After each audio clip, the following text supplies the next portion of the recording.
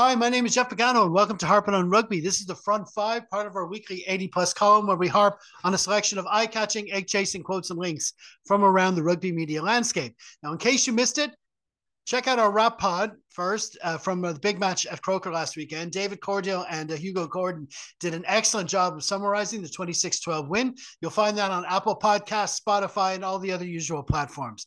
We also had an extra chat on the Emerging Ireland Tour. You'll find that one back on the YouTube channel, and you'll get it with the full 80 plus column, including the front five links I'm about to harp on, plus all our other usual features like Leinster Squad Update, Troll Patrol, as well as a roundup of all the other major competitions in the world of rugby. That's all to be found on our website at harpinonrugby.blog. But for now, it's all about our front five. As you can see there, I've got five headings lined up here. So let's crack on with this week's article, starting with this one from World Rugby, the main World Rugby website. The headline reads, Rankings Confirmed for Women's Rugby World Cup 2025 Draw. Now, like I said, there was a big game in Croke Park last weekend, and that kind of took up all the rugby chess. But I think it's very important to remember what happened the very night before. It was Friday evening. We were watching there was a game in Vancouver between the Irish women's test team and the USA. It was in the WXV1, the top tier tournament of this new competition for women's rugby. Ireland qualified for the top tier. They had an amazing win over New Zealand 3 weeks ago. Now, they fell to the host Canada last weekend, but they were still competitive in the competition going into the final round. And they had this incredible win in their third and final match over the USA. And this led to a second place finish in this competition. I mean, that is incredible. Whatever you want to say about how the competition is structured, they didn't play England, they didn't play France. That's nothing got to do with it.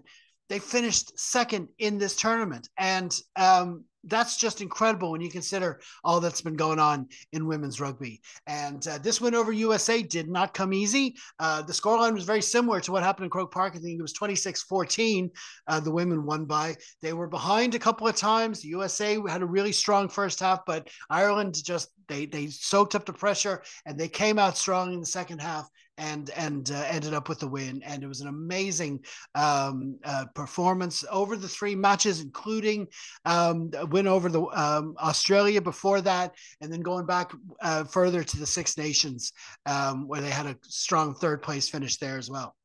It's been an incredible year for this Irish team, especially when you see where they were 4 years ago, not qualifying for the last World Cup. It's incredible. And we've talked a lot about Aoife Wafer, how she's been world class and she's this big find. She's crashed her way onto the world stage with her performances. But it's not all about her. It's the team. There's a lot of other performers in the team. There's Erin King, who's been scoring tries. Cleena Maloney has done well coming back into the team. But it's almost unfair to name those players because it's the team effort and it's the coaching and it's the way they play with such belief that is amazing to see. And it was just the timing of it. On Friday night, they had this incredible win, this incredible result to cap off an incredible year. And then, of course, the whole Irish rugby world turns their attention to Croke Park, and there's 80,000 people there, big occasion in its own right, and it's almost forgotten. So let's not forget that this women's team and what they've achieved. And that's why I wanted to put them first, the first front five article. And actually, going back to this article, this is about the seedings for next year's World Cup. So next year, you're going to have the Six Nations, where we want to build on the success from this year. Now, we finished third last time.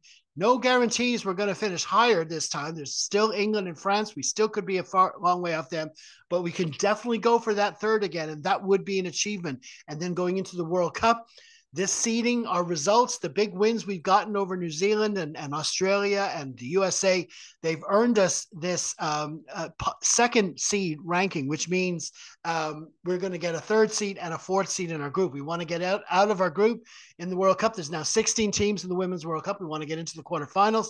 So we've got this chance now of qualifying, of being seeded, and possibly getting out of the group. And that would be an incredible achievement in itself. But that's still all to do. There's a lot of rugby still to be played, but we still cannot ignore the year that's just gone. And don't let what's happening in the men's game sort of hinder what's going on in the women's. Now, having said that, there is still a lot of work to be done to improve the lot of the women's game. I've heard stories of top senior women's clubs unable to field teams still now, not having enough players, not having the resources, not maybe having enough support.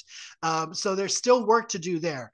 But if there's going to be success on the pitch, that is going to help that. So we need to applaud that, and we need to support them as much as we can. So I want to say well done to Scott Beeman and all involved in the women's team over there in Vancouver the past few weeks. It was an amazing display and fair play, and long may this success continue, and may they get better again as time goes on. So best of luck to them. Okay, so that's our first article. Now, second. This is one I've taken from Planet Rugby, as written by Jared Wright, and the headline reads, French rugby slam world rugby's unacceptable step backwards as 20-minute red card law edges closer to forced global trial. Now, this has been an ongoing discussion for a long time in rugby, and it's a serious cause of disagreement between the two hemispheres, or more to the point, the Australia, New Zealand. They're the ones that are actually putting up the most, they're supporting this change to a 20-minute red card. And, just in case you haven't heard what this is all about, in the past, like 5, 6, 7 years, they've gotten more strict on head collisions, and they've tried to, been stricter on tackles, and try to improve tackle technique in the hope of having safer contact on the pitch to prevent more head collisions and concussions and things like that. And one of the results of this is that you often have a clash in the first 5-10 minutes of a game, which leads to a red card, which, according to the Australian and New Zealand contingents, or a body of attitude that's coming from that part of the world, is that these early red cards ruin games. And it's like, for me, it's a no-brainer. Do we want to ruin the game, or do we want to make the game safer? And does it really ruin the game? And who do we put the pressure on to make the game safer? Do we say, maybe these people making these dangerous tackles in the early stages of matches, they're part of a team. So if that team needs to be punished, and we want to put the onus on them, not to change the laws. And what happens is, you do a red card offense in the first minute, and it's like, it doesn't matter. If a yellow card would be 10 minutes, and then it's another 10 minutes, and then you're back to 15. You're not punished. It's like, it doesn't make sense to me. I don't think it makes the game safer.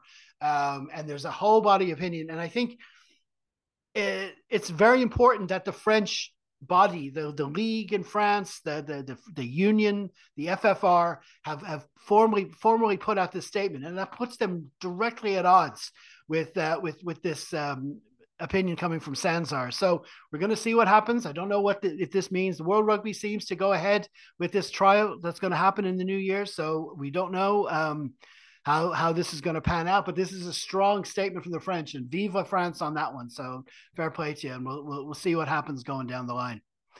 And not unrelated to this is our third article, which comes from The Guardian. This is the headline reads, Lawyer leading brain injury lawsuit under investigation over player recruitment. Now, this is fascinating. And, there's a lot of legal, we do a lot of legal stories here, and I don't want to get into the nitty gritty because I am not a lawyer, but this is the case. These are ongoing cases of players who suffered long-term concussion. And apparently this story suggests that one player, a former Leinster player, by the way, Will Green, England international, was told to almost lie and sort of conflate his story, change his story to sort of help the case of those bringing these concussion cases. The quote I've chosen says, the case this month has raised questions over how Richard Boardman, a lawyer from this legal firm, recruits players to join the lawsuit brought by his firm against World Rugby. Now, if this is the case, if this ends up being true, this is going to be a really thorn in the side of the case being brought by people who legitimately have cases to bring. That's the ultimate shame of this. It's, if there's, it really damages the case if you're actually going and telling people to play around with the truth when they're making their statements about what happened. So, and of course, there's the Leinster involvement in that as well. He used to play for Leinster, but listen, we'll see how these cases go going forward. But it's still a reminder that these cases are happening, and that there are genuine players who have genuine cases to bring against the sport for the way they've dealt or not dealt with concussion treatment, and the possibility that concussions happen in the past in top level rugby. So that also goes back to our last article about that 20-minute red card. So it's an ongoing process in the game, and it's definitely not going away soon. Okay. Our fourth article comes from Rugby Pass, which is we already had one from the official World Rugby site. That's world.rugby. That's where they make their official formal announcements. Now, Rugby Pass is more of a sort of a blog, kind of newsy kind of website that is owned by World Rugby. So, what's said here, you wonder which is, is it all official statements, just different forums for them to release it? I think it's interesting that they run this site. But anyway, the headline reads, ex-Wallaby Rocky Elsom faces international arrest warrant. Now, obviously, no prizes for guessing why Harpin on Rugby, a Leinster and Ireland website, would be interested in this article. Rocky Elsom, Leinster legend. And of course, ironically, last weekend, this story broke just before the game at Croker. And of course, we all remember the game back in 2009. So there's links there. It's just ironic his name popped up in the news for this. This is something different. This is a totally different thing. He's been based in France. He's been based in all different places. So there's a lot going on there. I'm not going to get into the nitty-gritty of the actual cases. We've talked a lot in these videos about Stuart Hogg and his legal troubles. Again, I don't want to get into the actual case itself. I'm just more interested how it affects rugby. I mean, in Stuart Hogg's case, I was annoyed that there was articles being written that sort of treated the case like it was just a nuisance. And it's like, oh, this pesky thing. He's a rugby legend. He's a rugby hero. It's like, no. He's got this case going on, and we can't just ignore that that's happening. But I didn't want that, because I was going on about Stuart Hogg all the time. I didn't want it to make it sound like, this is a Scottish rugby thing. Something like that couldn't happen in Ireland. No. There's cases all over the world. That's the point I'm making. And there's actually been a lot of former Leinster players involved in some sort of legal issues. We just talked about Will Green earlier. Obviously, that's very different. Brendan Mullen, another former going further back, of Leinster and Ireland legend going further back. He's been involved in things. Google that if you want. I'm not getting into that, but there's him as well. And now we've got Rocky Elsom. And the quote I've picked from this is, he is currently coaching the Modest Catholic University team. That's an interesting way of writing that. The Modest Catholic University team, a position he secured on the recommendation of Leo Cullen. Now, that's what he's doing now. He's coaching their SCT team. That's fine. But he's got this legal trouble now. I think it's in France. And he's going to have to deal with that. And there's a lot going on there. But I just thought I'd let you know that this came up in the news. Google the details yourself if you want. This was an article by Jeremy Fauner in Rugby Pass. And that's our fourth article. Okay. Finally, our fifth article comes from a website called the Sports Industry Group. I want to give a hat tip to Rugby Kino from our Harpin WhatsApp group. He shared this with us, and it's more good news about the URC. It's basically the viewership figures are just on an upward trend, and they just keep going up. And we're now into the fourth season, and it's just getting better. I suppose South Africa winning the World Cup didn't hurt. These are South Africa specific numbers, but they're the numbers we need to be good, because South Africa have joined the league, and we need the game to be successful there. It's a huge market. It's 4 big individual rugby markets around South Africa, but we need a buy-in throughout the whole country if this is going to work, if this URC project is going to work. And as long as the figures are going up there, it's a good sign for the league as a whole. And the quote from this article is, from late 2023 to mid 2024, URC broadcast hours surged by 220 hours with 374 additional inserts, resulting in heightened exposure for the event. And that's just good news all around. doesn't hurt that their teams do well getting into, there's at least one team in every final. There's, their teams do well. The Sharks won a European competition. They won the Challenge Cup. So there's success, a lot of success to their teams are doing well in it, but they do need the buy-in. South Africa have their own Curry Cup. They've got their test team doing their own thing. They could just be happy with that, but they've really bought into this URC, and it's not just playing each other. They bought into, there's rivalries forming with Leinster, with Munster. Now Glasgow have got in on the mix. There's a lot going on there. They've really bought into this multinational league. They had been used to Super Rugby, Australia, New Zealand teams coming over. Now it's coming down from Europe, but they seem to have bought in, and the viewership is increasing, and just hope it gets better again. So that's very good news there. Okay, listen, that's been plenty. That completes this week's Front Five. Remember, we do a lot of other regular features on our 80 plus column. You can get it all by just heading over to our website at harpinonrugby.blog. We'll be back later in the week with a preview of Leinster's next Interpro over in Galway. Please be sure to subscribe to our channel as well as our other social media platforms. You can find those at linktree/harpinonrugby. Until next time, stay safe, everyone. Slán.